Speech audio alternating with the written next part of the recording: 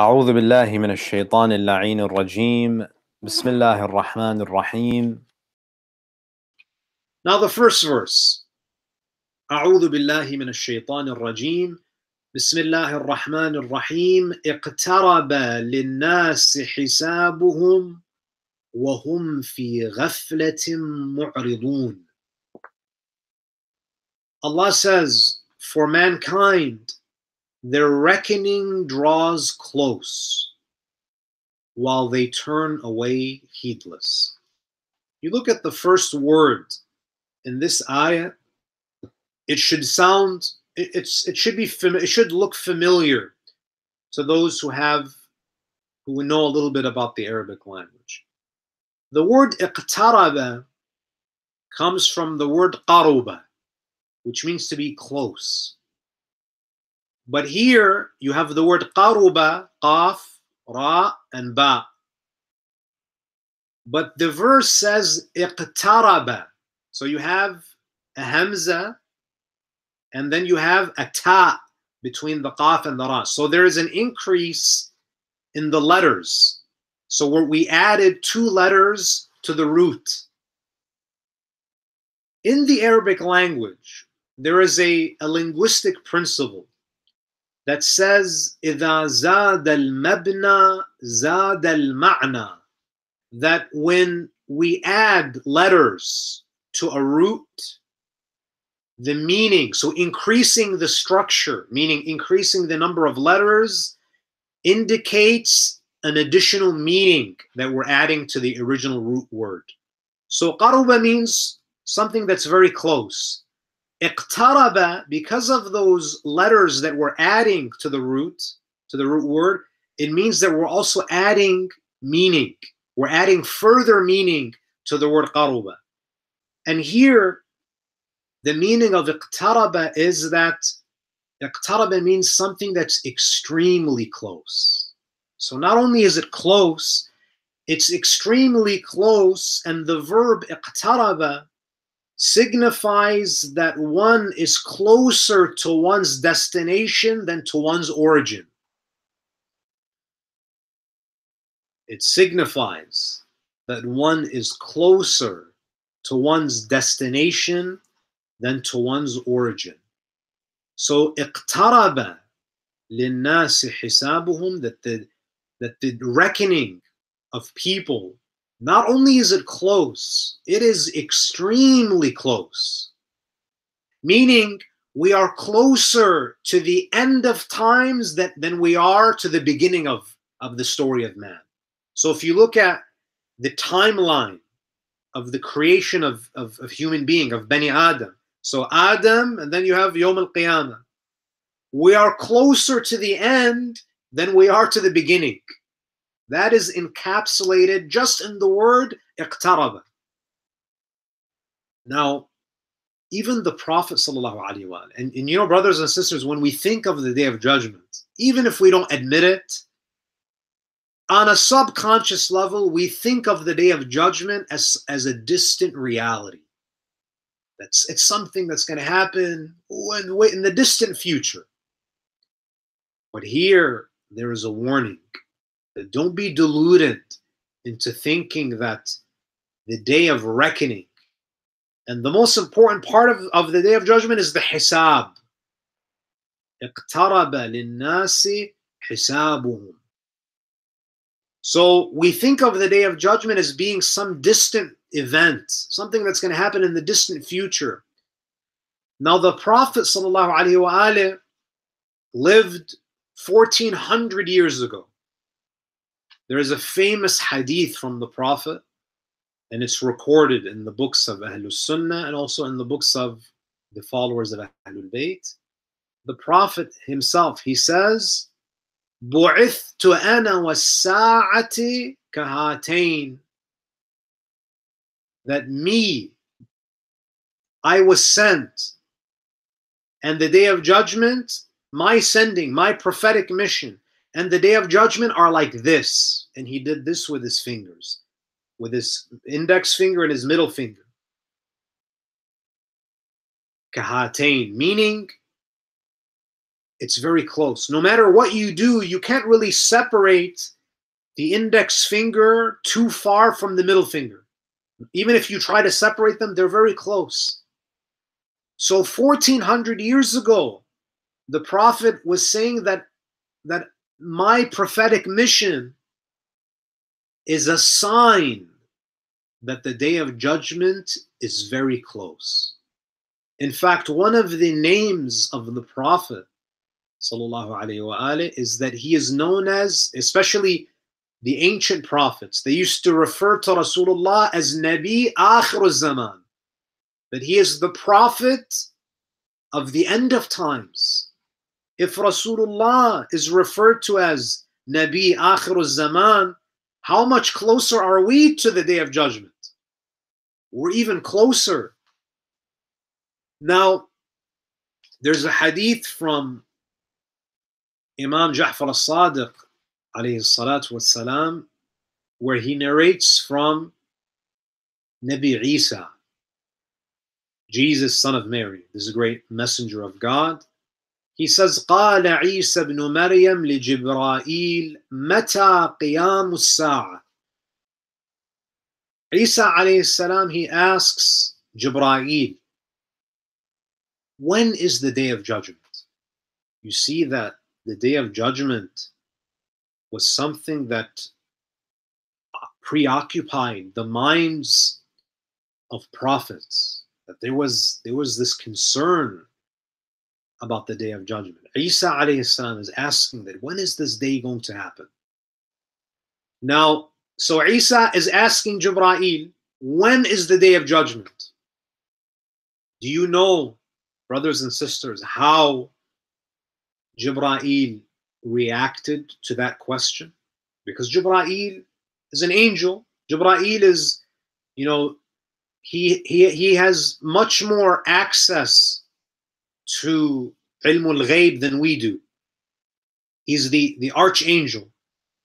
The hadith from Imam al-Sadiq says, فَانْتَفَضَ جِبْرَائِيلٌ انْتِفَاضَةً أُغْمِيَ عَلَيْهِ مِنْهَا. When Isa alayhi salam asks Jibra'il, when is the day of judgment? The moment Jibra'il hears Qiyam as-Sa'a, when he hears about the day of judgment, Imam al-Sadiq says Jibra'il began to tremble until he fainted. Can you imagine? Jibra'il, because Jibra'il knows the reality of Yawm al-Qiyamah. He fainted. The hadith says, فَلَمَّا أَفَاقَ, when he regained consciousness, قَالَ يَا رُوحَ اللَّهِ. Jibra'il says, O Spirit of God, which was one of the honorific titles of Isa. مَا الْمَسْئُولُ أَعْلَمُ بِهَا مِنَ السَّائِلِ. He says the questioner does not know more, the one who is being questioned, meaning me, does not know more than the questioner. Meaning that I don't know. Just as you don't know when the day of judgment is, even Jibra'il says, I don't know. But Jibra'il says, there's one thing that I do know. وَلَهُ مَنْ فِي السَّمَاوَاتِ وَالْأَرْضِ, that I know that God controls and he owns everything in the heavens and the earth. There's one thing that I do know about the day of judgment. لا تأتيكم إلا بغتة. What I do know about the day of judgment is that it will take people by surprise. It will take them by surprise. People will think that it's something that's going to happen in the distant future, but لا تأتيكم إلا بغتة. So Allah says, اقترب للناس حسابهم, that their reckoning, meaning the hisab, is not for Allah. Allah doesn't benefit from reckoning, from taking you to account. And by the way, the word hisab, hisab does, in colloquial Arabic, hisab means, accounting, to take count. But that's not what the word hisab means. To counting something means adda. Hisab, or ihsa. Ihsa is to enumerate or to count. On the day of judgment, Allah's not going to just count your deeds where, okay, you have, 5,000 good deeds and you have 2,000 sins, therefore you go to Jannah. That's not the type of accounting we're talking about. It's not like, balancing your checkbook where you're taking, that's not the accounting that we're talking about. A better word, a better modern word for hisab is audit. This is a divine audit. So not only is God going to count the good deeds and the evil deeds, it's going to be a full, comprehensive audit of your life. Just as, when you get audited by the IRS, you don't just show them numbers. You have to show receipts. They dig very deep. So hisab is reckoning. It's a very deep, very nuanced, comprehensive accounting. And because of that, when I was during the month of Ramadan, I met a brother, and he looked very nervous one of the nights of Ramadan. And I asked him, you seem a bit anxious today. And he told me, Sheikh, I got a speeding ticket and I have a court date next week. And I'm very nervous about standing in front of the judge. And when he said this to me, I thought to myself, subhanallah, look at how nervous, how much anxiety this person has because he has to stand for hisab in front of another human being. Not about his entire life, just about a few moments when he was driving. How much anxiety you have. This is a human being standing for hisab with another human being regarding a few seconds or a few minutes of your life when you were driving. How about when you stand and it's not a human judge, where Allah is the judge now? That this is a hisab.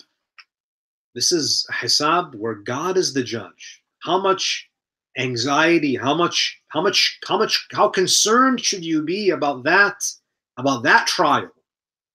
That's why Amir al-Mu'mineen, Ali ibn Abi Talib alayhi salam, describing the reckoning of the Day of Judgment, he says, وَذَلِكَ يَوْمُ يَجْمَعُ اللَّهُ فِيهِ الْأَوَّلِينَ وَالْآخِرِينَ لِنِقَاشِ الْحِسَابِ وَجَزَاءِ الْأَعْمَالِ.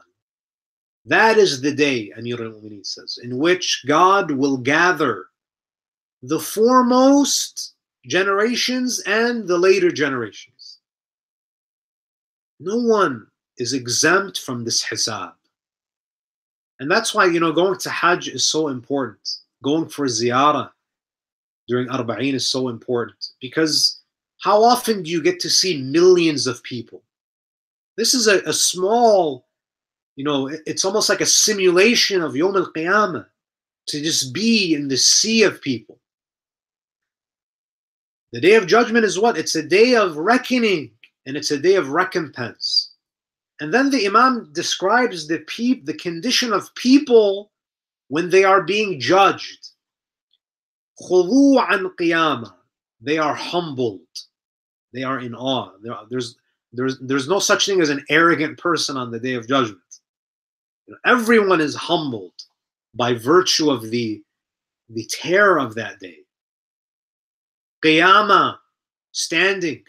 There's no sitting. There are no chairs. Sometimes you go to the masjid and they have chairs, especially in the musalla, and people sit on the chairs.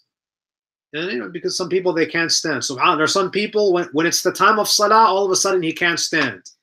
When there's soccer outside, mashallah, he regained his youth. There's no sitting, standing.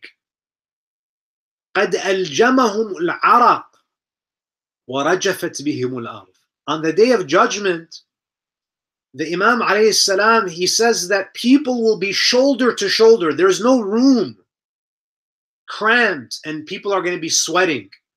And the sweat is not going to fall on the earth because, the sweat from your head and your neck is going to accumulate on your shoulders. And the narrations say that it will reach your earlobes. It's going to be like a pool of sweat above your shoulders because the shoulders of people are so mushed and crammed that even the sweat is not going to be able to trickle down because of how crowded it is on the Day of Judgment. قَدْ أَلْجَمَهُمُ الْعَرَقُ وَرَجَفَتْ بِهُمُ الْأَرْضُ. And the earth is trembling below them. فَأَحْسَنُهُمْ حَالًا مَنْ وَجَدَ لِقَدَمَيْهِ مَوْضِعًا وَلِنَفَسِهِ مُتَّسَعًا. Imam Amir al-Mu'mineen, he says, the person who's in the best condition on the day of reckoning, on the Day of Judgment, is the one who has space to plant his feet. If you can plant your feet on the earth on the Day of Judgment, alhamdulillah, you're VIP. That's very good. And if you can have some room to breathe, it's a difficult day, brothers and sisters. It's not a day that we should take lightly. That's why Amir al-Mu'mineen, even on the eve of his martyrdom, he was thinking about this hisab. You know, his daughter, Kulthum, on the night of his shahada, she brings as his iftar barley bread, salt, and some yogurt. Amir al-Mu'mineen alayhi salam, he looks at her with anger, and he says to her that I never thought a daughter would do this to her father. Kulthum, the daughter of Amir al-Mu'mineen, she says, oh my father, what did I do? Did I do something wrong? He says, why did you put so much food on this tray? Do you want to prolong my hisab on the Day of Judgment? Allahu Akbar. If Amir al-Mu'mineen is worried about his hisab, if that is going to prolong our hisab, how is that day going to be for us? That everything is going to be taken into account. Every morsel of food that you ate, every step you took, every word that you uttered, every thought that crossed your mind, everything is going to be taken into account. Now, when it comes to hisab, so Allah says, اقترب للناس حسابهم. The reckoning of the people is extremely close. Now, on the Day of Judgment, there are many different ways to categorize people. But if you look at the Quran, there are we can divide people into 4 groups based on the type of hisab they will receive, depending on the type of reckoning and accounting they will receive. There are some people, my dear brothers and sisters, on the Day of Judgment, they are so righteous, they are so beloved to Allah, that for them there's no hisab. Meaning that they come out of their graves and they're essentially escorted to paradise. Allah subhanahu wa ta'ala, for example, in Surah 39, verse 10, He says, إِنَّمَا يُوَفَّى الصَّابِرُونَ أَجْرَهُمْ بِغَيْرِ حِسَابٍ. That the patient ones. Now we have to ask ourselves, are we among as-sabirun? Are we patient in the face of calamity? Are we patient when it comes to ibadah? Are we patient when it comes to resisting temptation? You have to ask yourself. Allah says, we will give the patient ones their reward without hisab. Meaning that there are some groups of people, Allah subhanahu wa ta'ala will admit them into paradise right away. Like a bolt of lightning, they'll be taken to paradise. So there are righteous people who don't experience hisab. Allah grants them paradise immediately. There's also another group who are not given any hisab. They are not judged on the Day of Judgment. Allah says in Surah Al-Kahf, Surah 18, verse 105, أُولَٰئِكَ الَّذِينَ كَفَرُوا بِآيَاتِ رَبِّهِمْ وَلِقَائِهِ. Those who knowingly reject God and His signs, and they reject the notion of resurrection and returning to God. فَحَبِطَتْ أَعْمَالُهُم. Their deeds are nullified, they're null and void. فَلَا نُقِيمُ لَهُمْ يَوْمَ الْقِيَامَةِ وَزْنًا. These people, these rebellious people, their deeds are void. Allah says, I'm not going to weigh their deeds, meaning there's no hisab. They come out of their grave straight to Jahannam. Because if there are no good deeds, what is there to judge? What's the point of hisab if there are no good deeds? فَحَبِطَتْ أَعْمَالُهُم. So there are two groups. There are some people, they come out of their graves, Jannah, immediately. Another group, they go to Jahannam immediately. فَلَا نُقِيمُ لَهُمْ يَوْمَ الْقِيَامَةِ وَزْنًا. But the majority fall into the other two groups. And this is captured in a narration from Imam al-Sadiq alayhi salam. He says, إِنَّ اللَّهَ تَبَارَكَ وَتَعَالَى إِذَا أَرَادَ أَن يُحَاسِبَ الْمُؤْمِنَ أَعْطَاهُ كِتَابَهُ بِيَمِينِهِ. When Allah wishes to judge, to take a believer to account, He gives him his book in his right hand. وَحَاسَبَهُ فِيمَا وَبَيْنَهُ وَبَيْنَهُ. And God will judge him. He will take him to account privately. Meaning that Allah is not going to expose the mu'min's sins on the Day of Judgment. It will be a private hisab. فَيَقُولُ عَبْدِي. So Allah will say to this mu'min on the Day of Judgment, فَعَلْتَ كَذَا وَكَذَا وَعَمِلْتَ كَذَا وَكَذَا. Oh, my servant, you did this and that. You performed this action and that action. You committed this sin and that sin. And this mu'min will say, Na'am ya Rab, yes, my Lord, I did that. I admit it. Allah will say to the mu'min, فَيَقُولْ قَدْ غَفَرْتُهَا لَكَ. I forgive you. وَأَبْدَلْتُهَا حَسَنَاتٍ. And I will convert your sins into good deeds.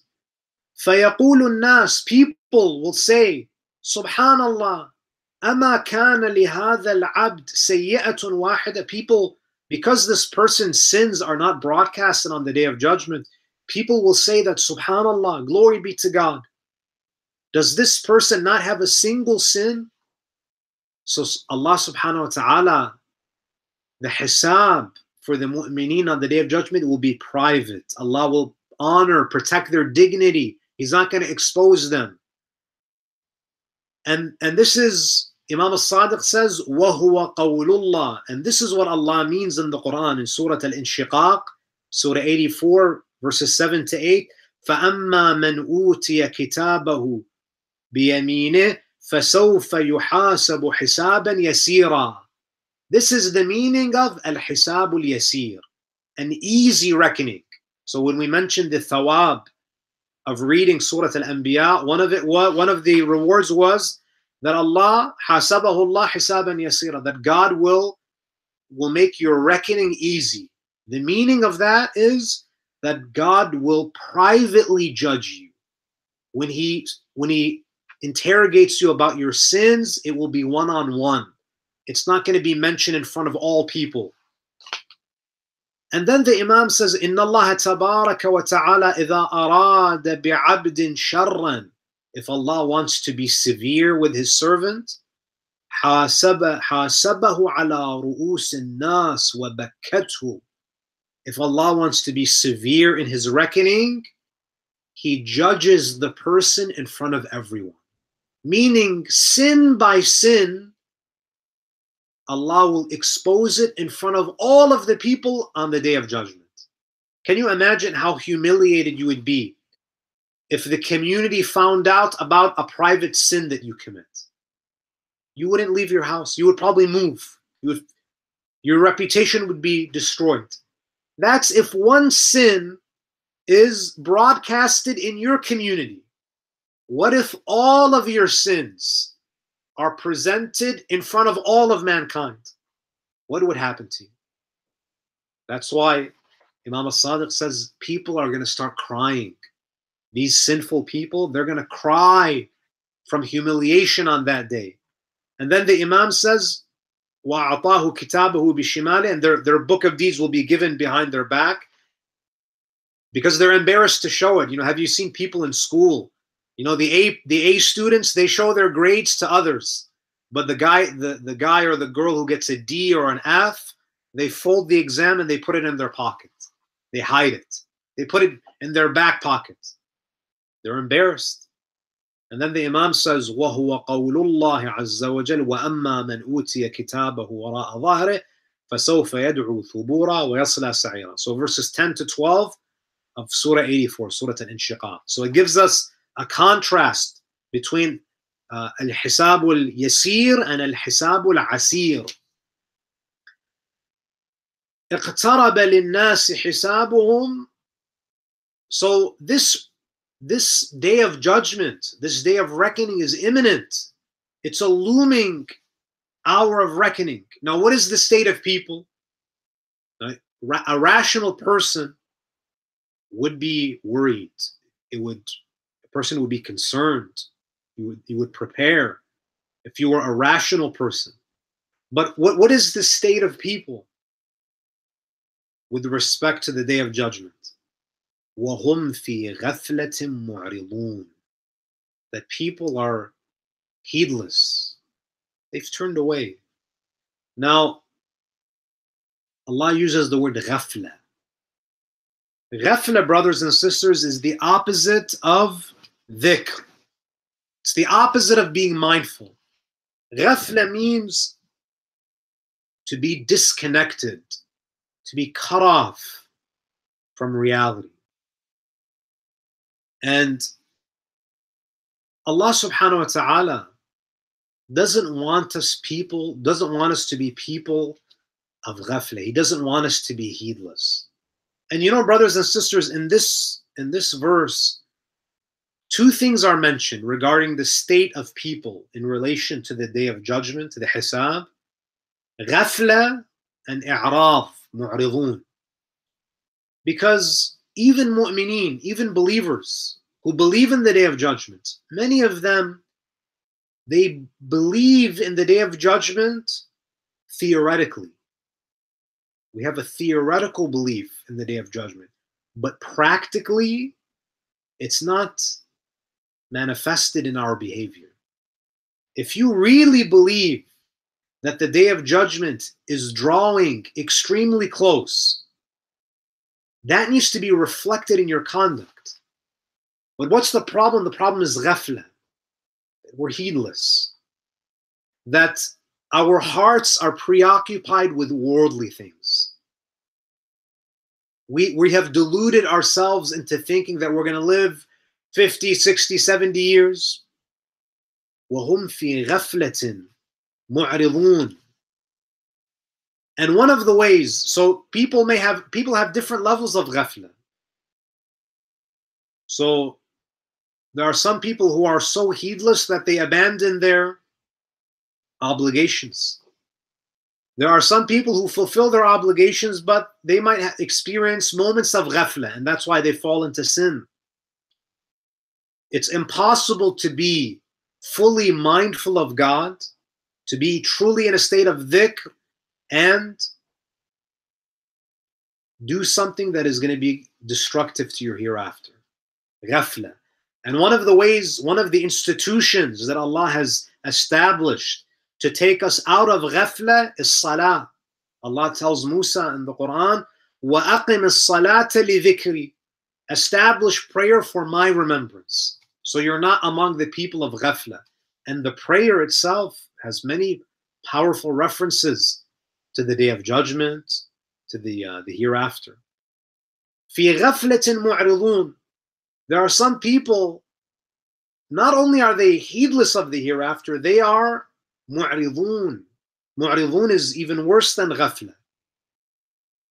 I'rad means to turn away, to not even be concerned about something, that you turn away from something, you reject it. You know, if you think of ghafla and i'rad as two people who are sleeping, right? Someone who is actually sleeping, you can wake them up, right? So someone might be in a state of ghafla, they're heedless, and they hear a reminder, they hear an admonishment, and they can wake up. That's why it's important for us to go to the masjid, go to Friday prayer, because we need that maw'adha. We need to take ourselves out of this state of ghafla. And without salah, that's why Allah has mandated the 5 daily prayers. Because Allah is taking us out of that state of ghafla. to a state of mindfulness through the prayer. So ghafla is like someone who's sleeping, and someone who's sleeping can be awakened. But you can't wake up someone who's pretending to sleep. Someone who's pretending to sleep doesn't want to wake up. And this is the meaning of mu'ridun. They turn away.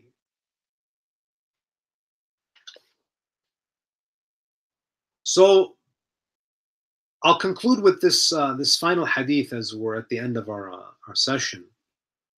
That we have to keep in mind that this verse is communicating a very important reality, and that is that the day of judgment is actually something that is very close. It's imminent.